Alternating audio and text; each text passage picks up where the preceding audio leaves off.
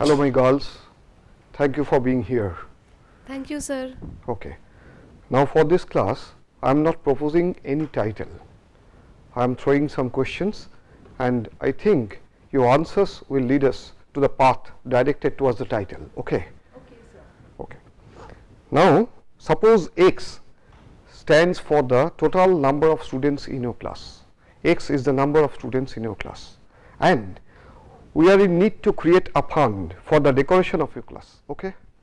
Then if each of you gives a contribution rupees 7, contribution of rupees 7, then what will be the total contribution? Then the total contribution will be rupees 7x. Will be rupees 7x. Okay, good. Now just get rid of the unit here. We are considering the expression only. Then we are considering 7x. Okay. Okay, sir. In this term we have two factors, namely 7 is the first factor and x is the second, and for the first factor 7 it is fixed. Okay. It does not depend on the class, does not depend on time, etc., and x stands for the number of students of your class. If we move to another class, then x will vary naturally. Therefore, what is the name of x to be supposed by you? X is not fixed. Not fixed. In mathematics, we will call x as a variable. Therefore, in this term we have two factors. One is 7, which is constant, and the second is x, which is a variable, and the number of terms here is 1. Okay. Suppose you are contributing x plus 1 rupees each, and you are x in number, remember that. Then what will be the total contribution? Then it will be x into x plus 1. X into x plus 1.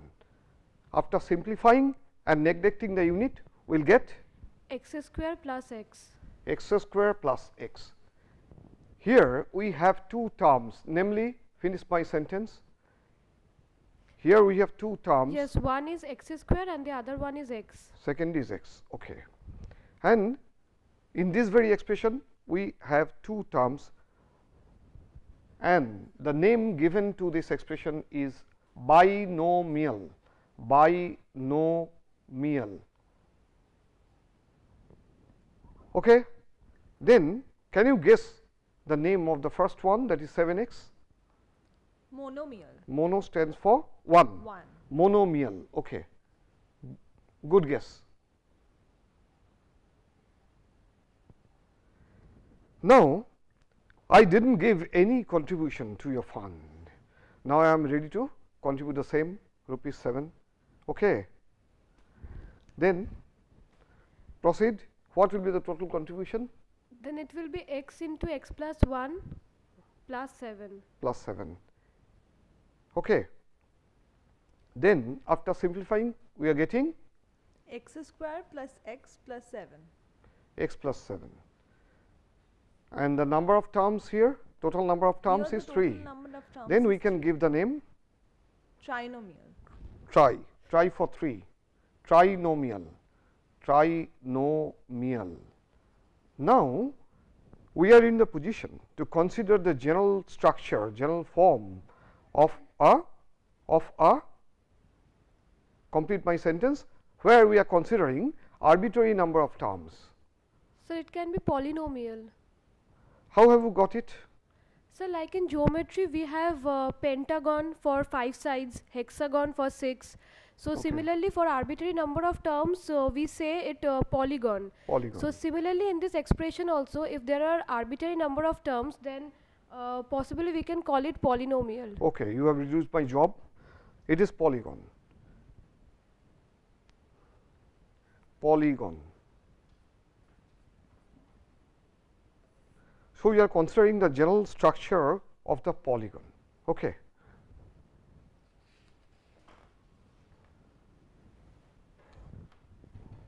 Just look at the screen.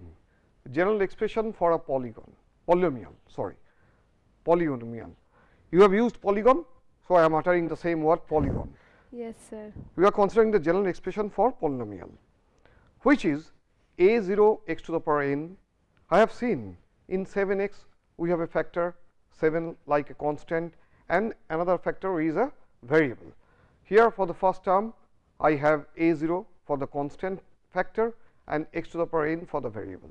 For the next term the power will be reduced by 1. So, we are getting x to the power n minus 1 and the coefficient is denoted by a 1 etcetera up to last term is a constant term a n. Therefore, the power index of the power of x is being reduced here term by term. Here a 0, a 1, a 2 etcetera up to a n are all real numbers, and the set of real numbers is denoted by capital R. Look at the picture, and the indices of the powers of x are whole numbers. Do you know the set of whole numbers? Yes, the set of whole numbers are running from 0 to infinity. Set of whole numbers is 0, 1, 2 etcetera Up to going towards infinity, but infinity is not being included in the set of whole number. Okay. Endless 0, 1, 2, this sequence is endless, just all. Now, please observe a thing. For the first term a 0, here 0 is called the suffix of a, for the second term 1 is called the suffix of a etcetera. Now, for the first term the sum of the suffix of a which is 0 and the index of the power which is n, sum is 0 plus n, 0 plus n, that is n, and for the second term the suffix of a is 1 and the index of the power is n minus 1 and the sum is n. Please check it for the other terms. For the general term, that is I mean a r x to the power n minus r, what is the suffix for a? The suffix for a is r, and A is r, and the index of power power is n minus r. n minus r. What will be the sum? The sum will be again n. So, I think this is satisfying. Okay. This is the magic of this very expression. This is the general expression for a polynomial, but we have two restrictions. The coefficients must be taken from the set of real numbers and the indices of the powers of x must be taken from the set of whole numbers. That means, we can take 0 or any one of the positive integers. Okay. Now, we proceed to this worksheet where some expressions are being given and you have to check whether the expression is a polynomial or not. Okay. I have written yes and no. According to your answer, I will strike off any one option. For the first expression, we have 5 x cube minus 7 x square plus 11. Yes, sir. For the first expression, it is a polynomial. Why? Give a short explanation. Because it has 3 terms, 5 x cube, 7 x square and minus 7 x square and 11, and all the indices of the powers are whole number. Namely 3, 2 and 0. 0. Okay. So, this is a polynomial. I am striking out no. And for the second one? The second one is not a polynomial, sir. Why? Because for the first case, the indices of the power belongs to the whole number set, but in case of the second term, x to the power half. I have written root x. Root x is nothing but x to the power half. X to the power half, and half does not belong to the set of whole numbers. So, that is the reason this will not be a polynomial. Okay. No, this is not a polynomial. Yes. Therefore, we should strike out yes option. No will stand. Okay. This is not a polynomial. Next, for the third one. For the third one, no, it is not a polynomial. Why? Sir, because if we simplify it, then it becomes u plus 1 by u. U square by u will give u, and 1 by u will be 1 by u. Then Yes. what is for 1 by u if we write in this manner, u to the power? Minus half. Minus 1, I think. Sorry, minus 1.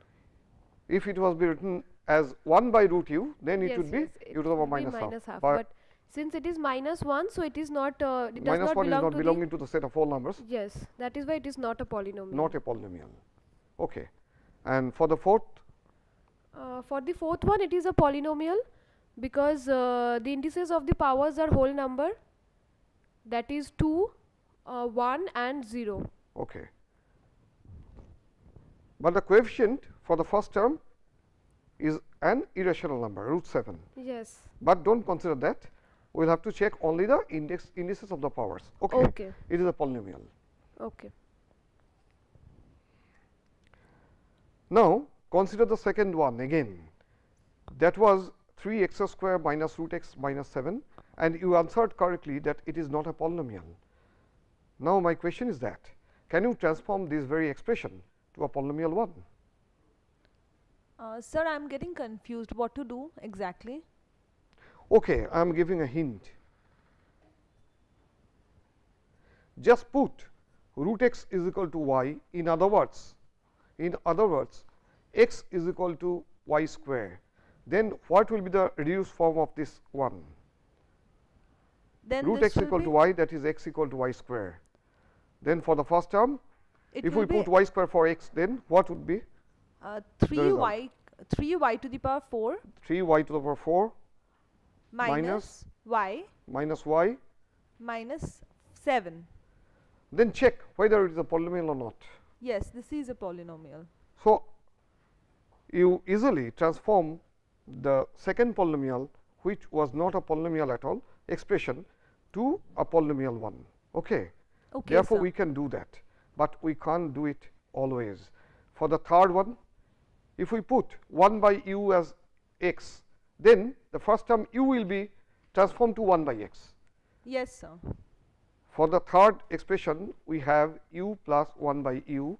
In order to get 1 by u to be x, if we put 1 by u as x, then the first term will be 1 by x. 1 by x. Then we cannot reduce it to a polynomial one. Therefore, we can do it for some expressions, but we can't do it for other expressions also. Therefore, final reduction is 3 y to the power 4 minus y minus 7, which is a polynomial, and this very transformation is known as variable transformation. So, in this class we have learned just a gist about variable and constant, and about the general form of a polynomial, about the restriction on the values of the powers of the variable concerned. Here the constant variable is x, sometimes I have used u, whether a given expression would be a polynomial, and reduction of a non-polynomial to a polynomial one by variable separation. This can't be done always, remember that. Guess the name polygon, which is used in geometry, and you have guessed rightly. In geometry, we use the name polygon for arbitrary number of sides, and here for arbitrary number of terms in the expression like this, we use the name polynomial, just like polygon in geometry. You have reduced my job. Now, we are in position to consider the general expression for a polynomial, which is a0 x to the power n plus a1 x to the power n minus 1, etc. up to a n. Okay. Thank you, sir.